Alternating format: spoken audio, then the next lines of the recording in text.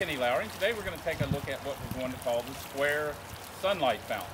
Now this is such a large, low bowl. It has a lot of area for reflective sun or light if you're going to put the light inside. So that's why we're calling it that. It actually has a nice reflection going on there from the sun. We have a larger pump in here than we normally use, like on the jars. We wanted to be able to shoot this plume of power because it is such a large area here for the water to fall back into. So you're going to catch a lot of that splash. Sometimes with the smaller plumes, you're splashing less, and in a smaller, tighter area, you want to be able to catch that splash, so you don't want it splashing outside of your base. This being wide, you're going to catch the majority of that splash as it comes back down.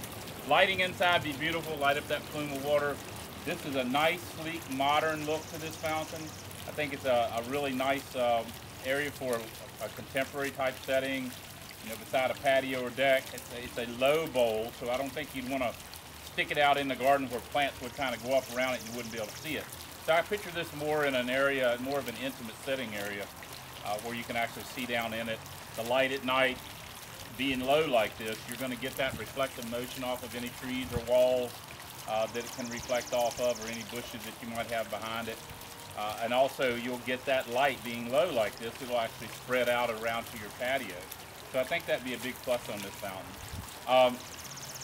The water comes around all the way around, so it is attractive all the way around.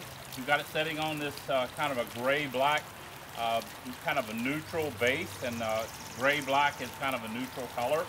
And this right here is just a very large jar. It's going to be several in this series.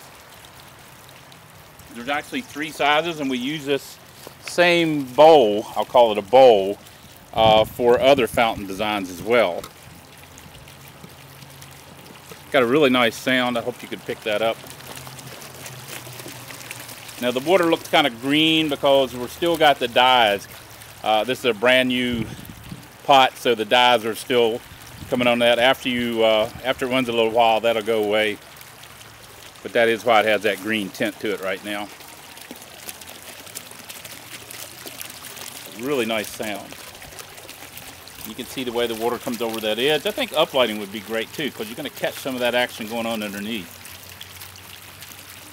As always, if you have any questions, you can reach me at 540-948-2239 or email me, Kenny@southerngraceva.com.